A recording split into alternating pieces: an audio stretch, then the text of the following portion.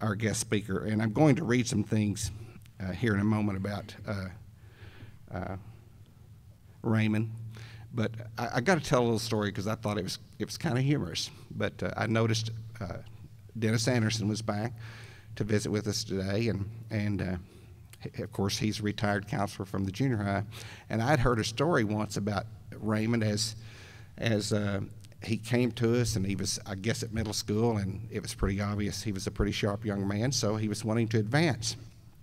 And so he was up to the junior high, and he was talking to Mr. Anderson about advancing up in grade. Being the wonderful man Mr. Anderson is, he's a little worried. He's worried about socialization. Oh my goodness, here's this young man, he wants to move up. He's going to be with older kids. Will that work? So he says to Raymond, I'm a little worried about you. Why in the world would you want to, move up? I'm worried about your socialization. Why would you want to move up junior high? And he said, well, Mr. Anderson, he said, nobody at the middle school can talk to me about nanotechnology. And Mr. Anderson was kind of pensive and thought about that. And he said, well, Raymond, I'm here to tell you, no one at junior high can talk to you about nanotechnology either. So I thought that was a humorous statement, but it makes the point that he's a brilliant young man. I'll read the biography now, if I can get my bifocals aligned. Raymond Walter and his family moved to their farm in Clark Ridge, Arkansas, when he was 11 years old. He entered 6th grade in Mountain Home Public Schools, but within a few days advanced to the 8th grade at Mountain Home Junior High. He would advance one more year, graduating summa cum laude from Mountain Home High School in 2009 at age 14. An Arkansas Governor's Distinguished Scholar and a National Merit Finalist, Raymond was featured in the National Merit Scholarship Corporation's 2012-2013 annual report. Since junior high, he has been heavily involved with the Mountain Home FFA Chapter and the Arkansas FFA Association, having received an honorary American degree from the National FFA organization. He graduated from the University of Arkansas Fayetteville in May 2013 at age 18 with a Bachelor of Science degree in Mathematics, Physics, and Economics, and has since earned a Master of Science degree in Mathematics. Raymond is a distinguished doctoral fellow at the U of A in Mathematics and Physics, pursuing doctoral degrees in both those subjects, and holds a highly competitive National Science Foundation Graduate Research Fellowship. Excuse me. He has the degenerative muscular disease, Duchenne muscular dystrophy, and has been featured in Quest magazine published by the Muscular Dystrophy Association. The story of Raymond and his family has appeared in such venues as the Farm Credit National website, the Arkansas Democrat Gazette, the University of Arkansas Short Takes video series, and TEDx in Fayetteville. So I think we all know how special this opportunity is. We get this opportunity now to learn from one of our students, and I think it's a wonderful opportunity. Let's give a very, very warm welcome to Raymond Walter.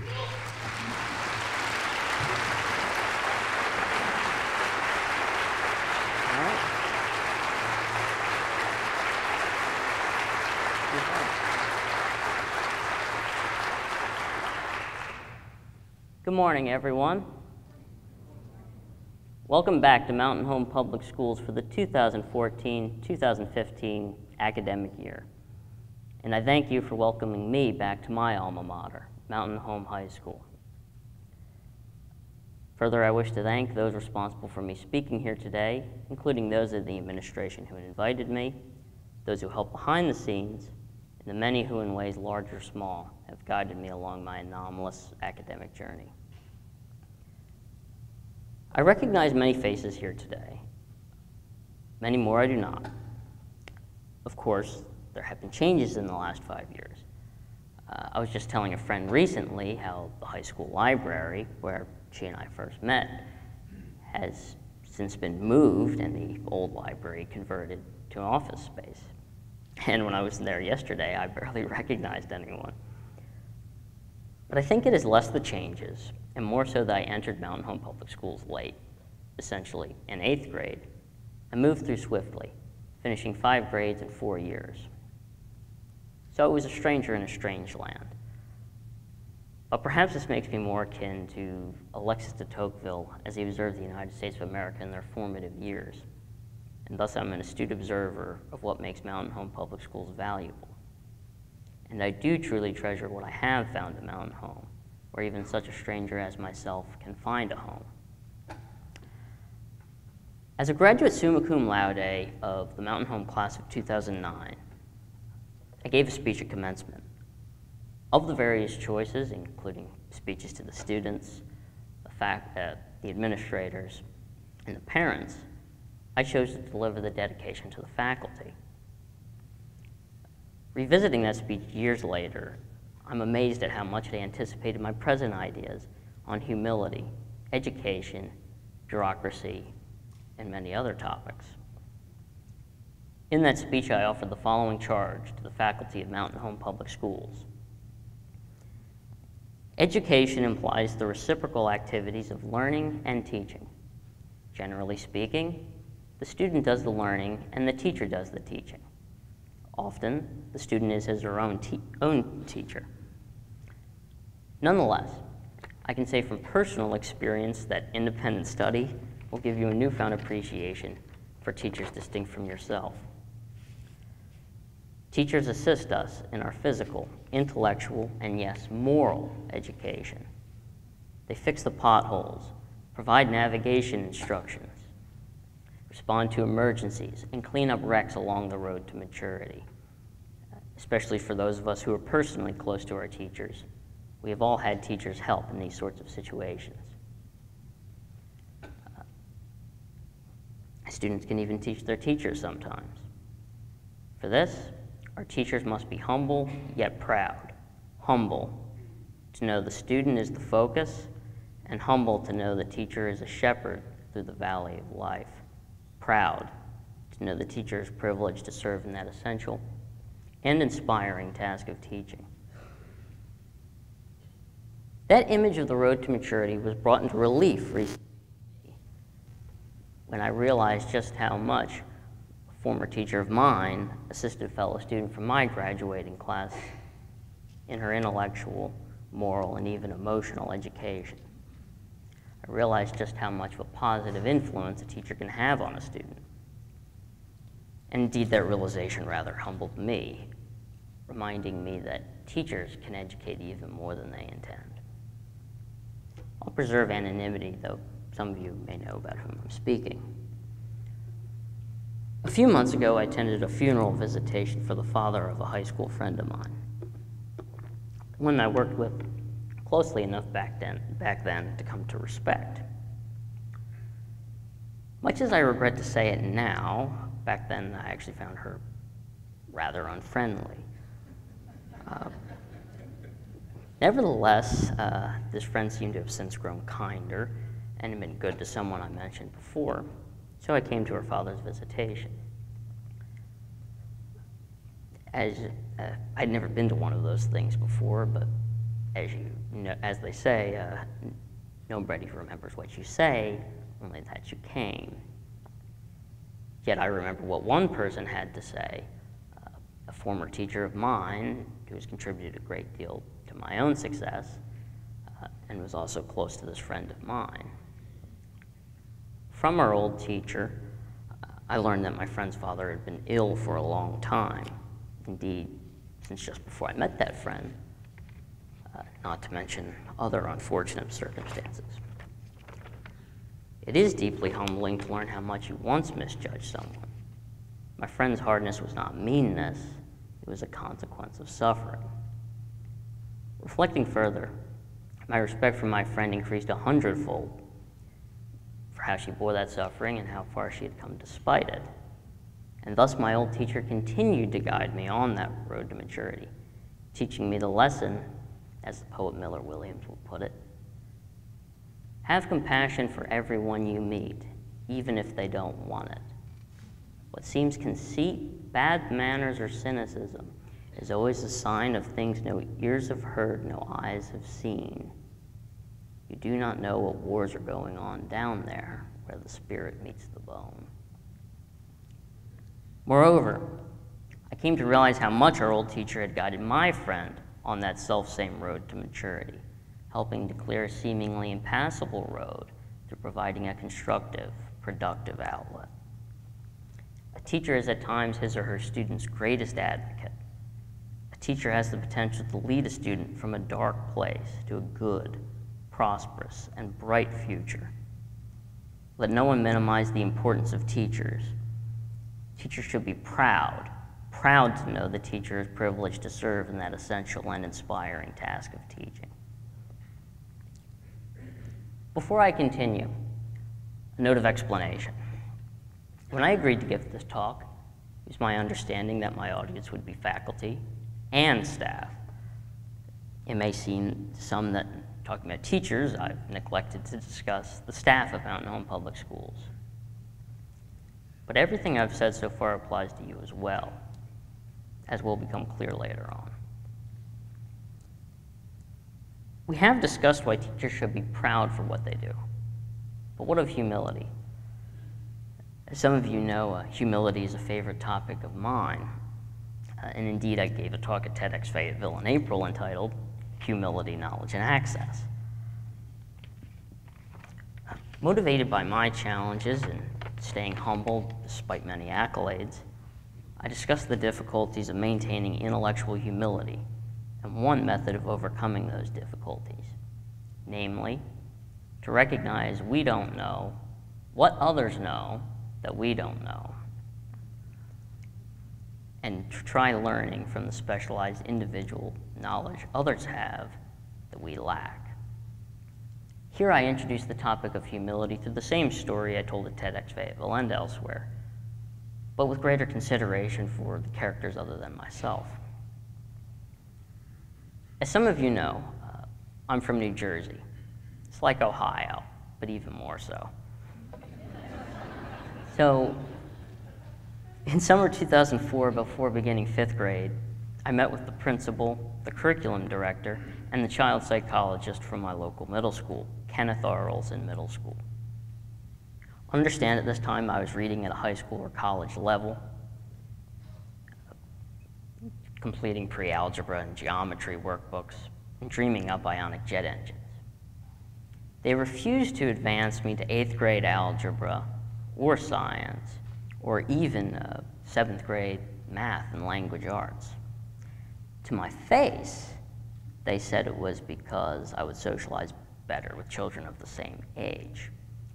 To my father's face, they said it was because, by skipping grades, I was taking food out of the mouths of the teachers as children, that I was violating the right of the teachers to teach me. That is bold-faced hubris for anyone who presumes to educate young people. For better or worse, schools are usually bureaucracies managed according to specific rules. But in a bureaucracy, atmosphere can matter as much as the rules themselves. Is it an atmosphere in which the institution, the bureaucracy, and the rules are an end in themselves, or an atmosphere in which the higher purpose of the rules takes precedence over the rules, institution, and bureaucracy? At my old, I should also say, at a school, we know that the higher purpose of the rules is that essential and inspiring task of teaching. At my old school in New Jersey, the rules and the bureaucracy took precedence, and only by fighting tooth and nail would they advance me in the second semester, after which advancing did little good. In my experience at Mountain Home Public Schools, however, that higher purpose of teaching took precedence. I'd like to tell you about that experience. I was 11 years old when my family moved to our farm in Clark Ridge, Arkansas, less than a week before starting classes at Mountain Home. I was placed in 6th grade at Pinkston, but we immediately discussed with Steve Berkman and others the possibility of me advancing academically. Incidentally, last summer I picked up my cumulative record from the high school, and I got to read all of the paperwork filled out by my parents and others in this process. In any case, I met with the junior high school counselor, Dennis Anderson. Very glad you could make it, Mr. Anderson. I took a short diagnostic math test, though he tells me that didn't matter much. And of course, you heard part of this story, but if you'll excuse me, I'd like to tell my way. Mr. Anderson asked me, why do you want to be in the 8th grade, Raymond? And I asked him back, who can I talk to about nanotechnology in 6th grade? You won't find anyone to talk to in 8th grade about that either. Oh. So besides removing any concerns about better socializing with children of the same age, this convinced Mr. Anderson to advance me to 8th grade in Algebra 1 and all advanced classes in that first week of classes. I was nervous to take pre-AP English with Rita Sherman, though he assured me I could handle it. And indeed, I was one of her top students that year. I was also very interested when he mentioned the agriculture class. I'd never heard of such a thing. And later, Mr. Anderson introduced me to Jackie Albright, so I could join the FFA. My views on education are strongly influenced by the 1912 book, The Montessori Method, by Maria Montessori. Montessori's original method was conceived as a scientific pedagogy, whose basis was scientific observation of the child's behavior, and wherein lessons correspond to scientific experiments. And as in scientific observation and experiment, minimal interference with the subject is essential. In pedagogy, this means we must preserve the liberty of the child. It is the liberty of the student wherein we find the spontaneous manifestations of his or her personality, interests, and abilities. And it is the task of the educator to cultivate those spontaneous manifestations into an individual of good conduct and purposeful life, directed by those interests and contributing according to those abilities. This should be together with a broad enough foundation of knowledge to accommodate unprecedented changes in one's life, and with an understanding that life does not happen, rather we make things happen and we can plan for the future. It is my belief that Mr. Anderson, though perhaps not consciously, did the essential thing of preserving my liberty as a student by allowing me to be educated according to those abilities and interests I manifested spontaneously, not according to my chronological age. This requires humility, both by so putting the student first and to ensure that this authority to control the student's academic progress is applied judiciously, carefully.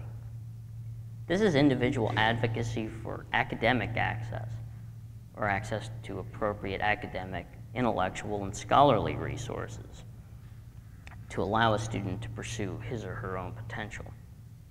And insofar as a school allows students to so pursue their potential, it has achieved academic access. Mountain Home Public Schools certainly provided me academic access.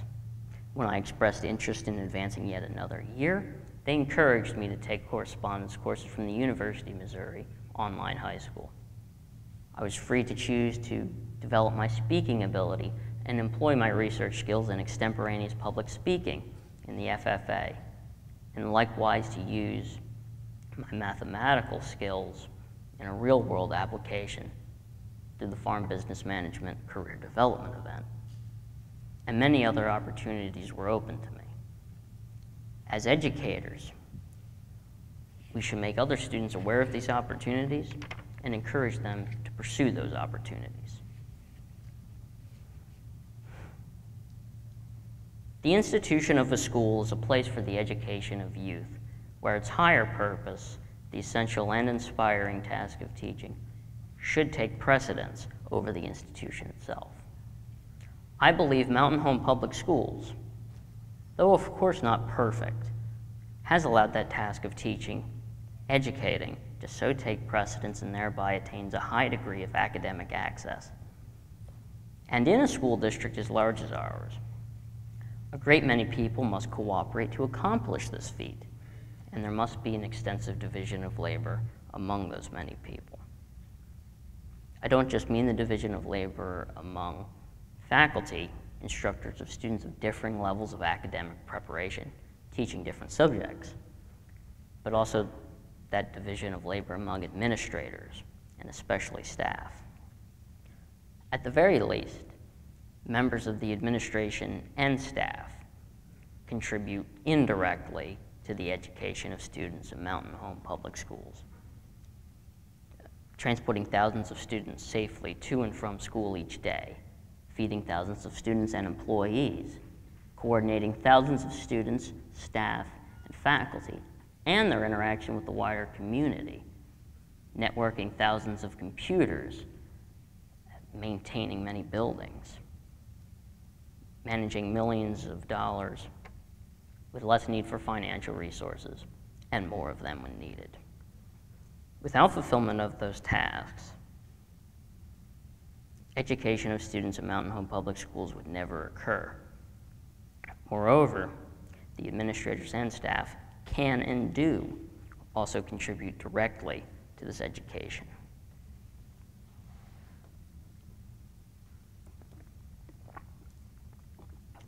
I believe in leadership from ourselves and respect from others. In particular, I believe each of you associated with Mountain Home Public Schools is capable of being leaders among youth, in particular, leaders presenting the most important kind of leadership, that by example. An Arab proverb says, "A fig tree looking upon a fig tree becometh fruitful." But what sort of tree should you strive to be? What example should you set? That of compassion for and humility toward everyone you meet, and to let the love of learning be a guide to life. Not just learning from the wider world around us, but the people we meet too. To enter into mutual fellow feeling with our peers, and to learn from the specialized individual knowledge of everyone we meet. As I've emphasized elsewhere, this means we should pay attention to and learn from the people we would otherwise ignore.